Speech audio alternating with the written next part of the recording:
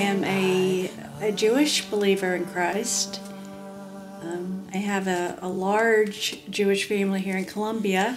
Well, we have roots that go back to the Ukraine and Russia.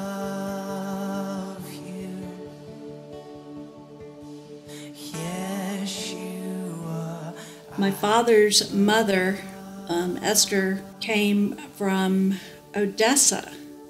I remember she would tell stories that during pogroms, that's when the soldiers would burn the houses and the villages of Jewish families in that area.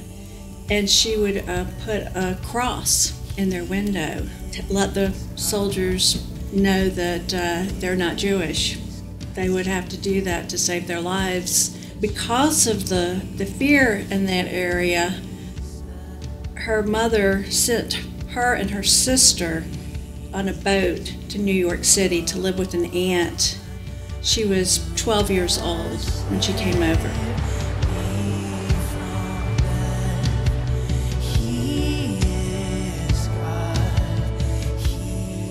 I didn't know much about Jesus growing up.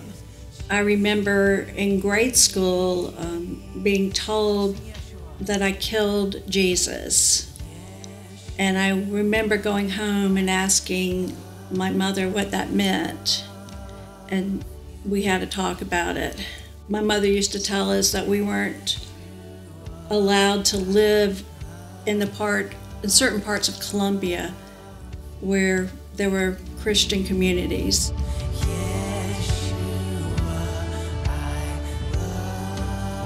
I went to A.C. Flora High School, then went to the University of North Carolina, Chapel Hill, and studied journalism. I was very academic, and that was my life. Succeeding academically was the main goal of my life, and there was an emptiness in that.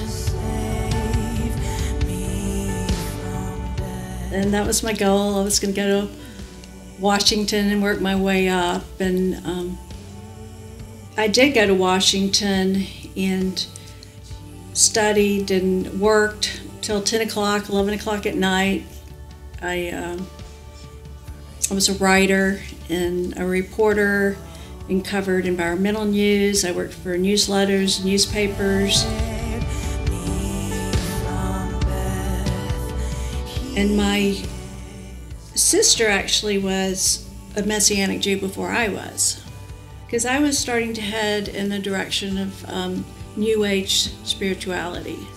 But one day I saw a book on her kitchen table. It was called When Skeptics Ask, and I took it home and read it, and it just opened my eyes to things I didn't know. Because I had always thought that Christianity was so different, was the complete opposite of Judaism. I thought we were totally diametrically opposed.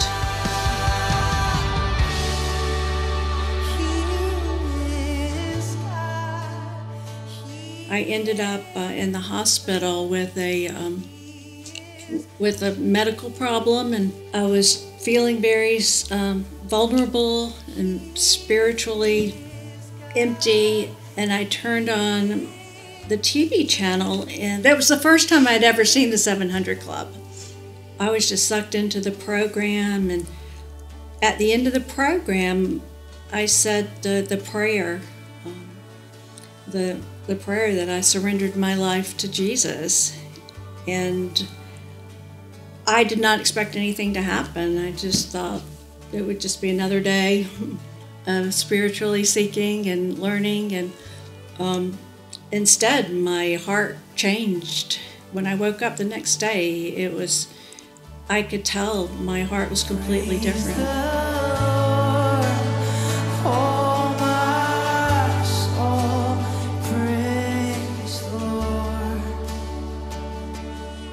I told my mother and my husband, I said, "You're not going to believe what happened. I had an experience with Jesus, and he came into my heart and he changed me." And they did not know what I was talking about. They were totally baffled. What could have happened to me? But, I quickly healed, and I left the hospital, and everywhere I went, I was telling people, I had an experience with Jesus. I believe in Jesus now.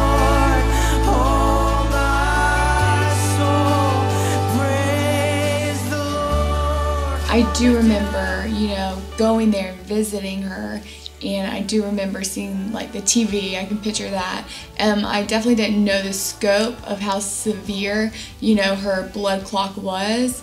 So that was something I didn't learn until later. So it's interesting to hear, how that was healed and how she found Jesus then. That was when I got the opportunity to come to the church, and I would go to Jewish Sunday school in the morning, and then we would start going to the 423 service in the afternoon. So, it was great that she allowed us to really make our own choice and follow our own beliefs. So we would do both. And I just felt more, a presence here at the church. And that's why I decided to get baptized. And I told one of my friends who I gardened with at Lonnie B. Nelson Elementary School, Marcia Bradbury, I had told her about my experience. And she was very excited and said, "Oh, we've been praying for you." And she invited me to come to Northeast Presbyterian Church, and I joined the prayer groups and started learning all about Jesus and the Bible. So I wanted to learn more about this Jesus. I really didn't know much about him. I just knew that he had changed my heart. And I later learned that what I experienced was a born-again experience.